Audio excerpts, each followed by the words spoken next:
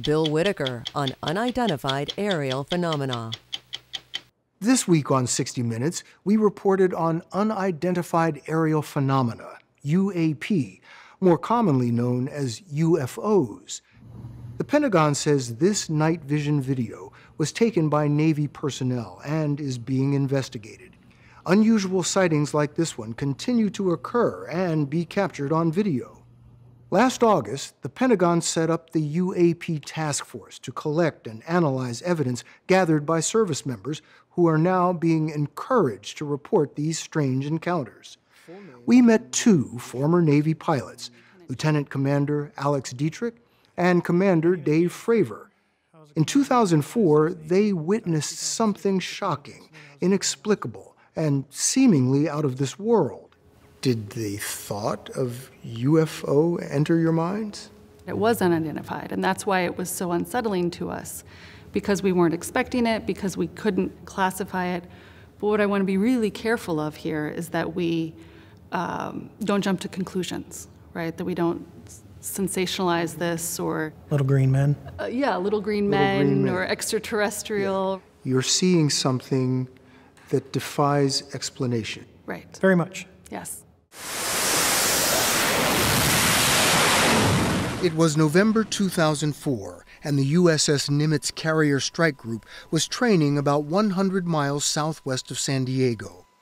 The advanced new radar on a nearby ship, the USS Princeton, had detected what operators called multiple anomalous aerial vehicles over the horizon, descending 80,000 feet in less than a second.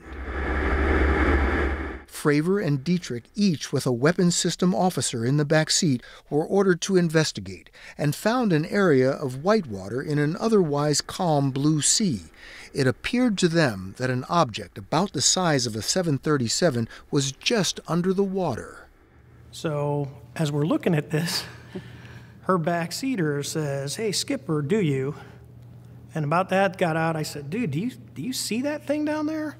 And we saw this little white tic-tac looking object, and it's just kind of moving above the whitewater area. Do you ever drop your phone and it sort of bounces off the countertop and then bounces off something else, and then it's sort of like no predictable movement, no predictable trajectory. Yeah. I guess it was just like a ping pong ball. No just acceleration. Very, very random. Acceleration.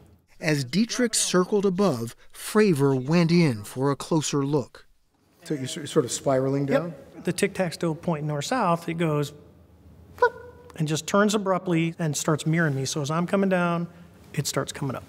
So it's mimicking your moves. Yeah, it was aware we were there. You want to see how close I can get. So I go like this, and it's climbing still. And when it gets right in front of me, it just disappears. Disappears? Disappears. Like gone. And you saw no visible propulsion, right. No. wings or anything to make it fly in our atmosphere? No, actually, when it turned and started coming up, it was kind of like, okay, because we have nothing that goes that fast and just starts climbing at will. Seconds later, the Princeton reacquired the target 60 miles away. So in a matter of... Like that?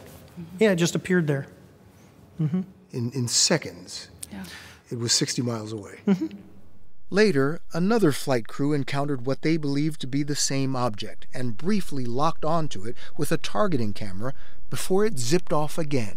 They didn't get a visual on it, but they did get this FLIR footage, video. the forward-looking infrared. So you've got the infrared image Right. Yes. and your eyesight Yes. and the Princeton The radar. all saying there is something out there. Yes.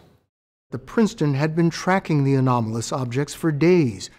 Dietrich says they were unarmed. You know, I felt the vulnerability of not having anything to defend ourselves, to not having any rounds, anything on the rails. If this was, in fact, a hostile threat, and we were engaged, I felt vulnerable, and then I felt confused when it disappeared. Dietrich says she briefed superiors about what they all saw. In no time, the story of their encounter spread quickly. Rumors like that spread within seconds. I would say with less than 30 minutes, the entire ship knew this happened. And what was the reception like? I actually thought it was kind of funny and started Yeah. giving us a lot of grief. Ridicule. Yeah. Ridicule. Yeah. Yeah. They made cartoons, and on the ship's TV, they played Men in Black and Independence Day and Signs. So And, they made fun of it. Oh, yeah. Did anybody take it seriously? Yeah, I believe the Admiral staff made a few phone calls, but that was the extent of it. The story will continue after this. Christopher Mellon served as Deputy Assistant Secretary of Defense for Intelligence for Presidents Clinton and George W. Bush, and was on the staff of the Senate Intelligence Committee. He had access to top-secret government programs.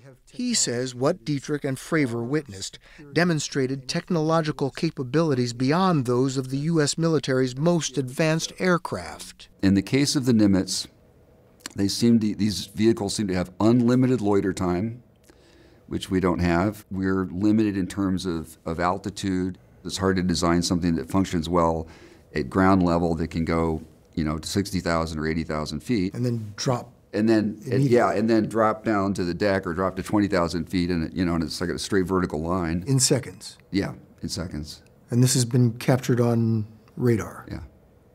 I've talked to some of the radar operators who observe that. Then the acceleration is far beyond anything that we're capable of. What's the fastest one of our jets can go? Probably for a very brief period of time, 1,500 or 2,000 miles an hour. Nothing near the degree of acceleration that has been observed in some of these cases. There's nothing we could build that would be strong enough to endure that amount of force and acceleration.